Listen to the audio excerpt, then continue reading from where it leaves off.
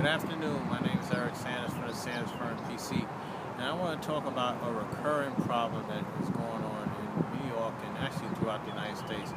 Just driving while impaired and driving under influence, in particular with our teenage group of citizens. You have to remember that, first of all, drinking and driving is going to create all kinds of legal problems.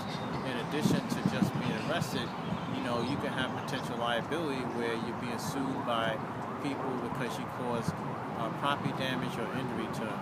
And more importantly, you can cause injuries and maybe even death to yourself. We have to remain vigilant with our children and as well as even with our adults that we have to do better. That if you feel like you're going to drink, and of course that's perfectly legal, or if even you're going to use over-the-counter medications because you have to treat a medical condition, just be cognizant that we all have obligations to each other, and that when you take these things that you can affect other people. So when you drive and you're impaired or under the influence or even over-the-counter drugs, that you could cause harm to yourself or cause to others. So just remember that. We have to do better as a society. No more drinking and driving. Otherwise, you may have to wind up seeing a lawyer, and that's not the situation